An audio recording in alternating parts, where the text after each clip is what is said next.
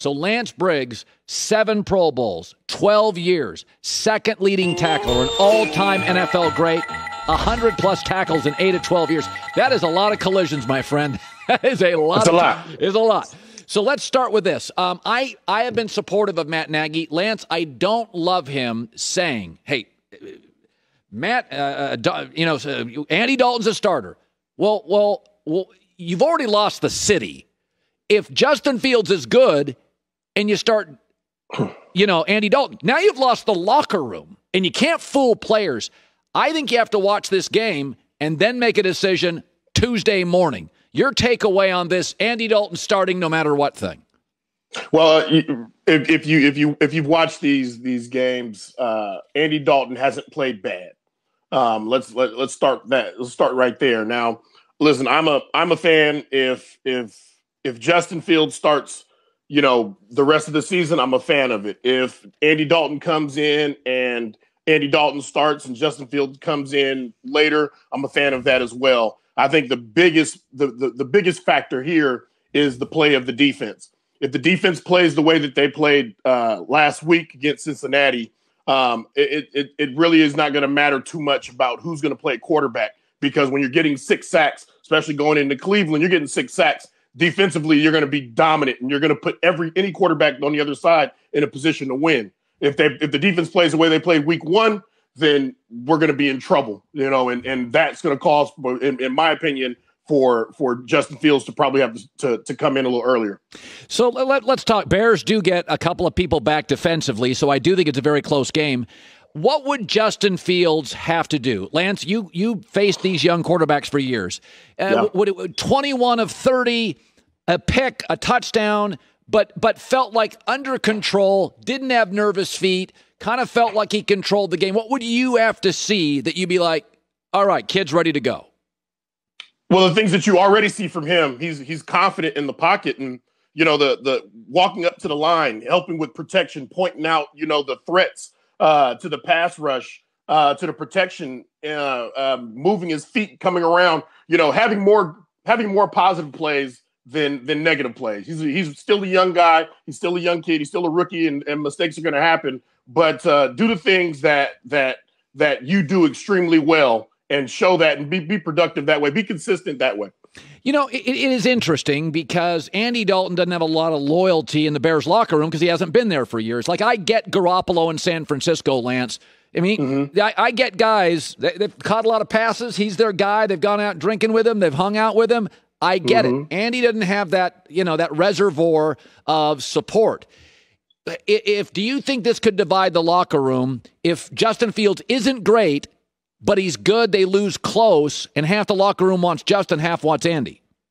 I don't think so. No, I don't think that's the way the locker room would work. You can't be that fickle in the locker room. You have to go with whoever that choice is. I've been on teams where Kyle Orton, he had led us to 7 games in a row, 7 wins in a row, and Rex Grossman comes back from health, and Lovie Smith says Rex Grossman's our guy. It didn't divide our team. It was, okay, that's our quarterback. That's who we're going to get behind. So, and I'm assuming, and I'm not in that locker room, but I'm assuming that's the same way that the locker room is with the Bears now. Whoever's getting the call, that's who we're going to be behind. That's the guy that's going to lead us out. So we've been saying this is that during the offseason, Aaron Rodgers, and as a Bear, all about the Packers and Aaron. Aaron said during the offseason, silence is wisdom sometimes. Yet Aaron won't stop talking. He has a grievance session every week. And how does it land for you? He's been combative. He's argumentative. Yesterday he said, maybe I was too harsh. You have a right to your opinion.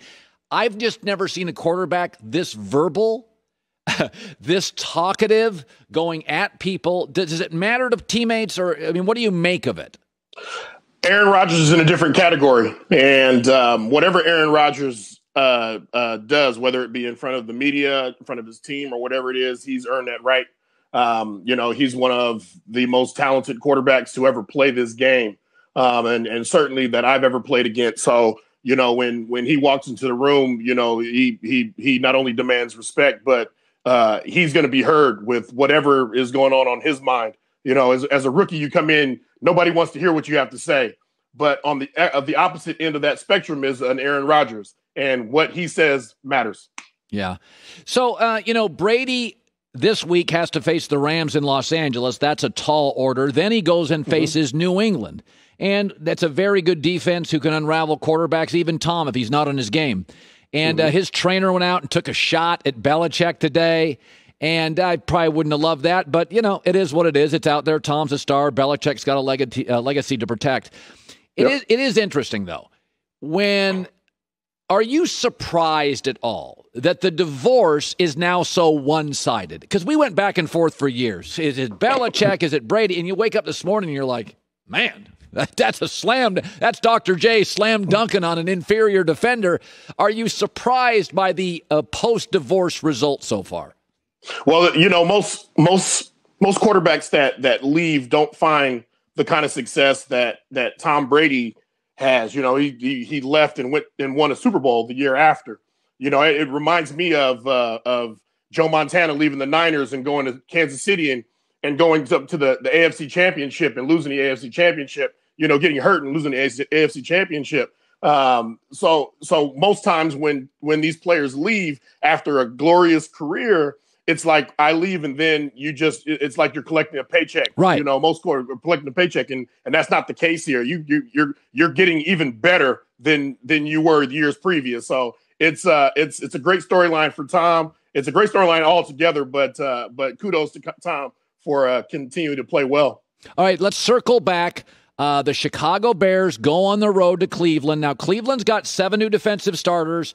They're not synced up yet. You can tell in the passing game. There's chunk yardage available. Kind of tell me what kind of game you expect to see the Bears and the Browns this weekend in Ohio. You have to play to Justin Fields' strengths. His strengths are, he can move in the pocket. He's got good feet. He can elude defenders. Get him outside. Move that pocket. Don't let him just sit in there and let Myles Garrett and Jadeveon Clowney close in on him. Let him move his feet. Run the ball and keep them off their toes. And on the opposite side, keep that offense off the field. Be as dominant defensively as you were last week. That's where most of the money is for the Bears, and that's where they have to show up. That will help Justin Fields come Sunday. What'd you make of Sam Darnold? He was pretty lousy his first few years. What do you make of that team and Darnold? Were you a fan? What do you make? He can be a little bit reckless, but boy, it's nice to play with a running game and a lead. What'd you make of him last night?